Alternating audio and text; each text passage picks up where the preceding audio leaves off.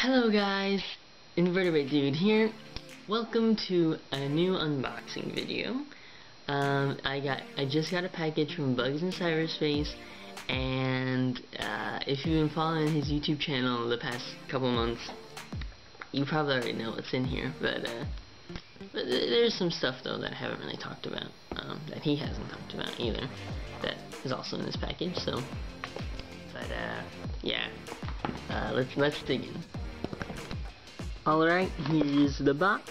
Peter usually sends stuff in envelopes, Priority Express envelopes. So, open up and there'll probably be a box inside here.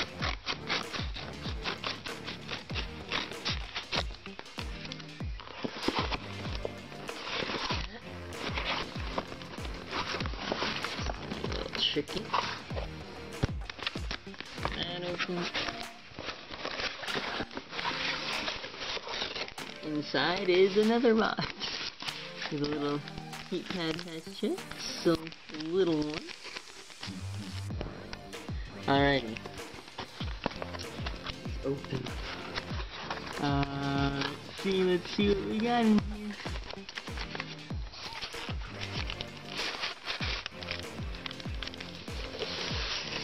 Oh my god. How does he fit him inside another box? Okay, well this should be easy then. Like a Russian nesting doll. Alrighty. Here we go, so, alright, there's multiple things there. One, that. These and stuff. Alright, let's see what we got. First off, let's just see what's right here. Okay, these are some of the darkling beetles I requested. Can you get a better close up of that?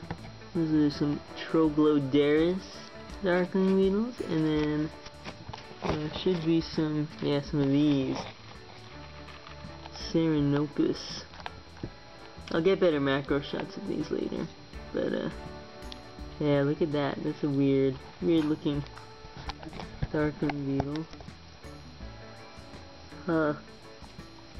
Yeah, I'm excited to breed these. I don't think, and no one's bred either of these before, the Troglodytes or the little diminutive Troglodytes. And I've actually kept Troglodytes before. There's a species in Idaho. There's a couple species in Idaho actually, and I caught a couple before, but either I ended up with 2 males or I didn't keep them on a proper substrate for breeding, and they just never bred. But hopefully this time I'll have success. So thank you so much, Peter, for these. Really looking forward to them. Really looking forward to breeding these. Okay, so put the lid back on, and alright, what else we got? Yes, okay. Oh, okay, these are the black decimating beetles I also requested. Let's see if we can get it.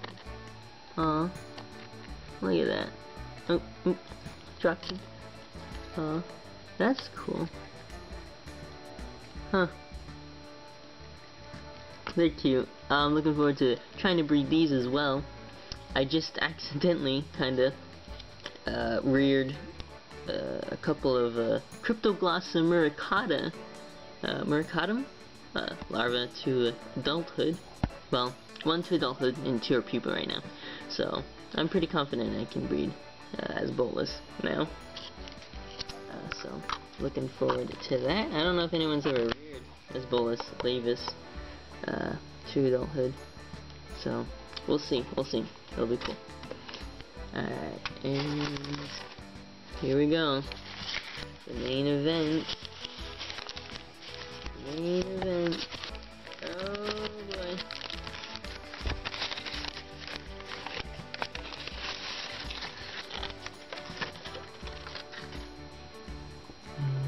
Oh, I see their antenna.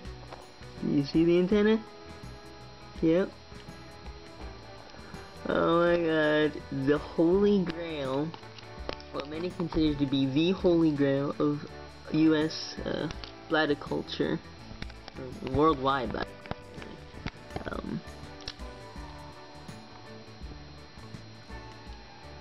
yep. Macropenisphere rhinoceros. Oh my god. Oh my god, they're so cute. Wow, they're way bigger than I thought they'd be, and they're only like 3rd or 4th instar. Wow, look at that. Look at that. Oh, they're so adorable and they're alive, both alive, but oh my god. Yes. Oh. So if you have been watching his videos, Peter's videos recently, Bugsincyberspace, YouTube.com, he posted like on Instagram, he had posted a Q&A asking people what they wanted to see in one of his videos, and I requested that he show off his rhino roaches, because, I kind of wanted to see them, and so in the comments of that video, where he did end up showing the rhino roaches, we got into talking about these, and he asked if I'd ever had them before, and I was like, no, I've not, and I've never kept them. I wanted to keep them in the past, but other things just got in the way. So he offered very generously to send me a pair for free.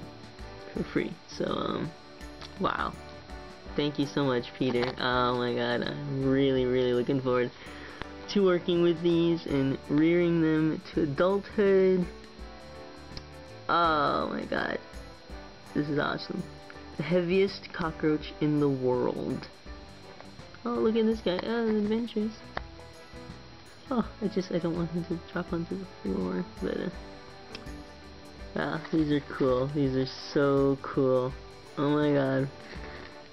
So looking forward to this. Oh, so adorable.